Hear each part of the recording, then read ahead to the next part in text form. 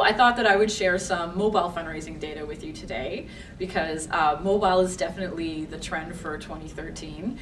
We're talking a lot about it in the sector. We're talking about mobile web and mobile apps now more than we are text to donate. When charities are surveyed, the majority of them are saying that they are more interested in how to build mobile websites and responsive design than they are necessarily in doing SMS and texting programs. So we know that that's a big trend for charities.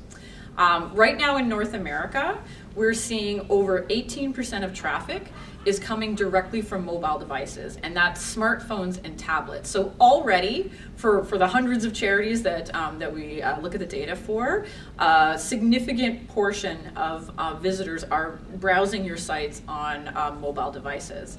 And so we're learning a lot about what those mobile visitors are doing.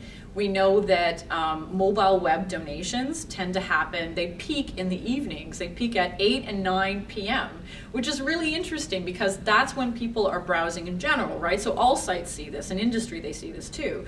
But regular web donations peak in the morning around 10 or 11, and that's when people they're making donations at work, right? So it makes sense. So you have this whole second audience of mobile viewers that are coming to donation pages at night. They're probably browsing on tablets, maybe while they're watching TV, they're reading their email on a smartphone, while they're eating dinner or something like that, and then are clicking through and making those donations in the evening, unlike the behavior of donors on laptops and PCs. So that's one thing that we learned about mobile donations.